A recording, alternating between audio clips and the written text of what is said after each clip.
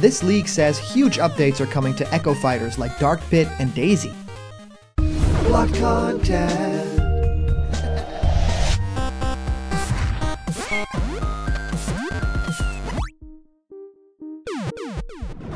What's happening, my block buddies, and welcome to a brand new episode of Blocked Content's Leak Speak. My name is Callum, and this is going to be your content for today. And boy, is it some content, because we don't have one, but we have two. So two for the price of one for this video. And I really wanted to talk about both of them in a very significant light, because one of them is a sequel, yes, a sequel rumor. This is happening now.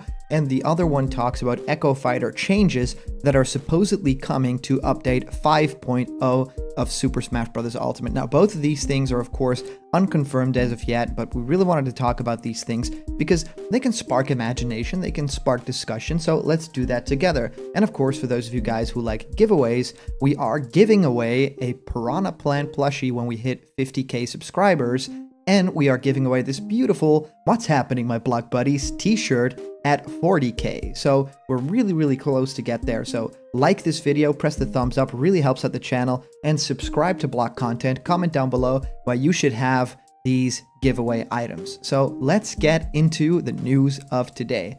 So what I really wanted to talk about with you guys is the fact that we're getting a sequel to a leak that we've known about for, I would say all about yesterday, right?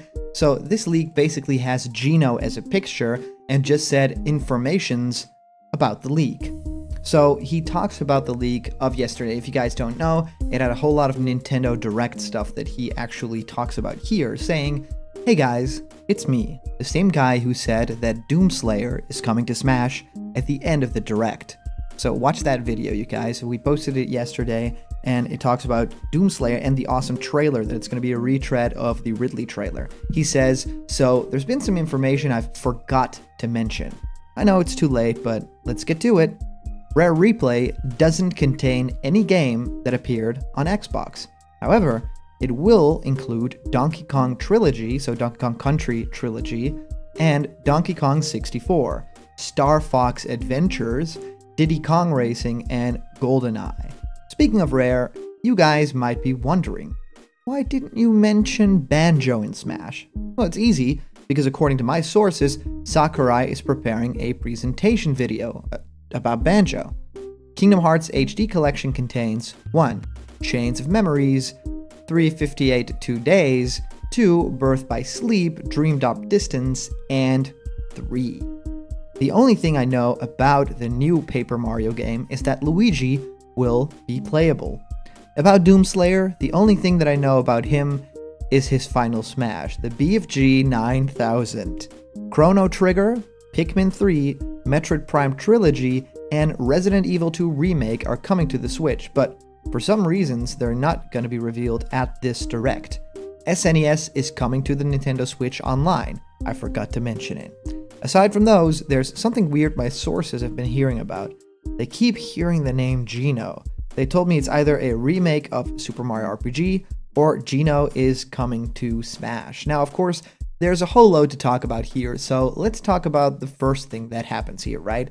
The same guy who said Doomslayer is coming for Smash Bros. Is also saying Rare Replay will include games like Star Fox Adventures and Diddy Kong Racing and GoldenEye. Now, I could definitely see the Donkey Kong Country trilogy happening, and of course, Donkey Kong 64 is, a logical leap, but having Star Fox Adventures there, that's really incredible. That's, it'd be like Nintendo 64 games, SNES games, and a GameCube game. It's totally crazy to think about that as a collection, but actually that would be really rad to have all those different eras of Rare all come into one package. So I would actually love to see that. I think that Star Fox Adventures is actually a solid game. It's a lot of fun. It's not really that, hardcore of a Star Fox game, and it has some big glaring faults and weird things, but it has charm, and it has a cool world building, and it introduces some great characters to the Star Fox universe, so I'm all for it. I think Diddy Kong Racing was one of my favorite games on the Nintendo 64, just because of the aforementioned, charm. The world building in that is great, the characters are so cute, There's an overabundance of stages, but that can be overlooked. There's some really great ones in there, and I loved having a story mode in a kart racer was super great, and choosing between a hovercraft or a biplane or something like just a normal kart, that's a really cool mechanic, and they should definitely bring that back. GoldenEye was, of course, one of the games that we played most of all on the 64, multiplayer matches and all that. So if they bring that back, it'd be weird, right? In a Daniel Craig's ending era, bringing back Pierce Brosnan's James Bond.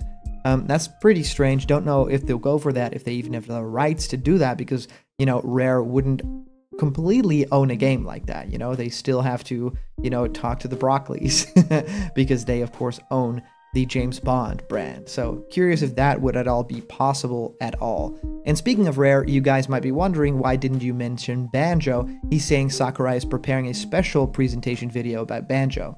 So he basically confirmed this in the previous video, right? He was like, we're not sure if we're gonna do another live stream thing again for the next fighters, but they're definitely doing something special for the fighters. So a video is all but confirmed. So this, makes a lot of sense.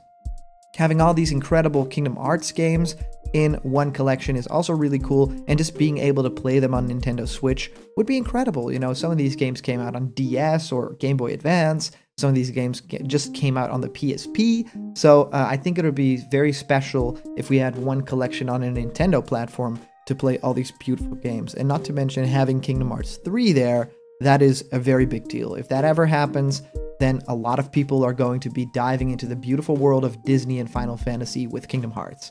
So he only knows about new Paper Mario game, Luigi as a playable character. Of course, Luigi has sort of been playable in other spin-offy titles, but this is really incredible. It'll probably maybe even have a Mario and Luigi type mechanic where, maybe Luigi is your partner, right? Or maybe you play as Luigi in other chapters with his partners. That'd be really cool because, of course, Luigi always had that side quest idea to him, right? If ever you met him in the stories, he even had his own partners, and it was like this weird meta commentary on how strange the game was. I totally loved it. So if they go that route with Luigi playable, I totally love it. He says, the only thing about Doomslayer is the final smash, BFG 9000. Now, of course, you guys could guess what BFG stands for. I really doubt Doomslayer makes so much sense for Smash Brothers in the same vein that Joker kind of does, right? Because it's this third-party character that's been playing really well with Nintendo, and you could see it happening just because crazy stuff has been happening. But I definitely think that other characters deserve to be in Smash Brothers a little bit more. I know we don't really like to use the word deserve, right? Because every character that Sakurai picks is worthy. However, I really feel like a character from the East, a Ninja Gaiden character, right? A Ryu Hayabusa, or a character from Dead or Alive like Kasumi, they would be great representation of different fighting styles and so unique and cool. And I think that Crash as a Western kind of rep would be insane to have to, fill in that big, mascot basically from the PlayStation era, that kind of style. So I would love to see that happening too. Chrono Trigger he mentions, and he doesn't mention it being a remake. He doesn't mention it being the SNES game because it's not included in the SNES part that he talks about. He just says Chrono Trigger. So is this a new Chrono Trigger? Is this maybe a remake but in 3D? So he says Pikmin 3, Metroid Prime Trilogy, and Resident Evil 2 Remake are coming to the Switch. Not revealed at this direct, but he does know about it, so he hasn't just seen a direct. If this is true, he has some inside sources that he does mention. He says SNES is coming to the Nintendo Switch Online. At this point, I have a Nintendo Switch Online membership, and I do not know why I paid the money. Like, literally, I have the exact same things that I had before I paid the money, and nothing really of note. I don't really care about all the NES games, because I own the things that I wanted on other consoles, and I still have those consoles, or I own them as like Game Boy games, or even an actual SNES or NES in my, attic or something like that. So to me, that's not an incentive to subscribe to an online service. To me, they need to bring out the big guns very fast because, not being able to play online is a bad thing, but supporting companies that really don't give you value for your money, that's also a very bad thing. So I think that Nintendo needs to rethink their strategy for online, because right now, as a consumer, it's just not cutting it. I don't think that I'm paying money for a service. I think I'm paying money that goes directly into Nintendo's pockets, and it's just not giving me anything for it, right? A thing that I already owned. So, all right, aside from that whole rant, he's saying there's something weird about my sources. They keep hearing Geno, and they told me it's either a remake of Super Mario RPG or Geno is coming to Smash. Of course, people love to, throw the name Geno around, especially like this. There's something weird my sources have been hearing about. They keep hearing the name Geno. So this pretty much reveals to me that this guy's kind of LARPing or, making up stories. This kind of talk never really amounts to something being real. So I admire the effort, but this is where you completely lose me. So that was very interesting to talk about because of all the crazy cool games that are coming to the Rare Replay. I think that if you think about Rare Replay and what it would be different on a Nintendo console than on, the Xbox, that will open up a lot of possibilities that I think will be very special. I do believe that there's actually a whole lot that they could really do with that if they, open up the possibilities of GoldenEyes and Diddy Kong Racings. So let's talk about the other leak that happened, or should I say rumor, speculative. I'm really curious if you guys believe any of the information here. It talks about Echo Fighters a whole lot, and I got this from the Discord, so thank you guys so much in the Blocked Content Discord. It actually just says, Echo Fighter changes coming to Smash Bros. Ultimate in the 5.0 update. According to Sakurai, due to popular demand and requests from fans and the competitive scene, he and the team have decided to canify the other Echo Fighters. This will also be in the 5.0 patch, according to my source. Dark Samus moveset adjusted to become more floatier, air momentum and speed is slower, down special completely changed into a move called Phase and Unleash, which cuts damage taken by half. Side special is no longer missiles, it is now the assist trophy move from Smash 4 when Dark Samus spawned Phase and Tentacles. Daisy no longer can have the floating ability, instead jumps higher than Peach. Running speed adjusted to be a bit faster than Peach. Baseball bat actually replicates Frying Pan side smash, and Toadette replaces Blue Toad for grabs, and Neutral special. Universal Toad and Toadette now appear in Peach and Daisy's final smash, respectively. Lucina is a bit shorter than Marth and reverted back to Smash Bros. 4 height. New idol animation, and Chrome's soaring slash replaces her old up special. Chrome updated repolished model. Now the base speed is altered to be a little slower than Roy, and a new counter animation. Dark Pit is now equipped with Pandora's Claws for all smash attacks, and all smash attacks are new. Dark Pit's staff is used in his aerials and neutral aerial. So Elf has been separated from Olimar due to outcry from fans.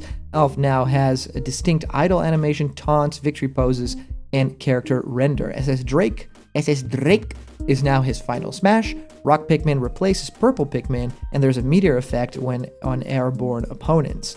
Elf walk speed is slower than Olimar. Elf has a different up aerial animation and down smash, and it's universal that Olimar and Elf have now 4 color palettes. Elf now has a classic mode. Ken has no changes, which is funny because they call this Kenify, right? And Richter has slight faster walk animation, and down special can now travel away from Richter, similar to Castlevania Dracula X, and Simon has a new down tilt attack, and he slams the vampire killer in front of him onto the ground. Well, that's all I know. I don't know anything else that is coming alongside Banjo-Kazooie. So this is interesting to think about. It just goes to show that a lot of Smash fans really want big changes in things, especially in stuff like Echo Fighters. They think that they're not special enough. I think this is complete bogus. I do believe that there is an incentive for people to actually create these things. I think it's super interesting, and we do that on the Block Content Discord too. We talk about, movesets that we think would be great, characters that we think would be awesome, but this is just simply not happening. I think that if you change characters in such a significant way, when people have been training with them, doing tournaments with them, that goes directly against what Sakurai is about, and that's like balance and giving people what they want. And he just made these Echo Fighters because people wanted the characters, but they didn't have the time, or maybe even the budget, the manpower, to actually create unique movesets for them. And you can't, change course after 5 updates of the game. I don't think that that will ever happen. So to me, this is not really a thing that's going to happen, but I do think that it's interesting to think about that people really have these unique ideas. But if characters were getting original movesets, I think that Dark Pit is a really great way to go, change a whole lot about it. I think Daisy would have a lot more originality to her if she was her completely unique character. And she is in her appearance the same as Peach in some respects, but her personality is always a lot more tomboyish. She's a lot louder and she's a lot more playful than Peach. Peach is pretty regal, and even in her Smash moves, she's kind of, trepidatious in some respects. And I think that Daisy would be a little bit more of a rebel, and I would love to see that in animations as well. So thank you guys so much for checking out these leaks.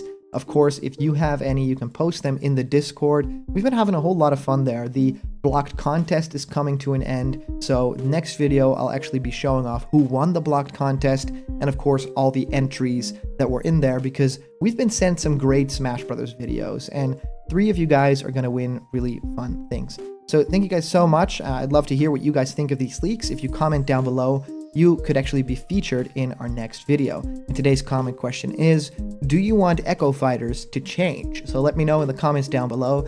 As for our previous comment question, our answer comes to us by way of Super E-Zone 25, saying, I want Nintendo to make a new Banjo-Kazooie remake, and like how Spyro and Crash have returned with new graphics. I would buy it. Also, I don't believe Doomslayer would make it, but it's possible for Master Chief to come in. If Doom made it, I'll be impressed.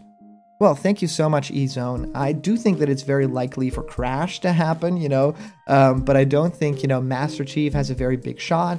If Doom Guy's there before Master Chief, a lot of people are going to lose their minds, but it does make a lot of sense, right?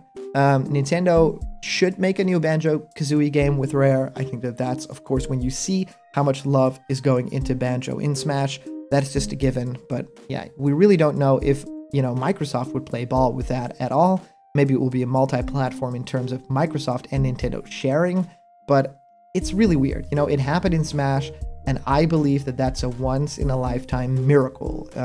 I think we'll fold our hands and hope for a Banjo-Kazooie game. Hopefully a remake or sequel. Banjo 3 would be great to have on Nintendo Switch. A handheld Banjo game would go a very long way to make fans apologize for all the bad things that they've said about the franchise in the past years. And of course, Banjo coming to Smash, that already makes up for a whole lot of it. So thank you so much for your comments, Super E-Zone 25. And thanks everybody for commenting. These are always a ton of fun to read and to get through. And of course, a huge shout out to everybody last night who was on the stream and donated to the super chat. And of course, everybody on Patreon who donates. You guys make block content absolutely possible. So if you want to decide what the next video is about, just go to patreon.com/blockedcontent. And if you decide to become a patron, then you actually get your video idea created on the channel. There's a bunch of incredible rewards there, and they're waiting for you. So remember, if you're not yet a member of the Blocked Content family yet, click that subscribe button, ring the bell for notifications, and all the news and fun you care about will be delivered on the daily to you. So thank you guys so much for watching. We're looking for moderators on our Discord, by the way. So if you're interested in becoming a moderator of the official Blocked Content Discord, then send us a message over at Discord. The link is in the description. Anyway, I'll see you guys around the corner where there's always more Blocked Content. See ya.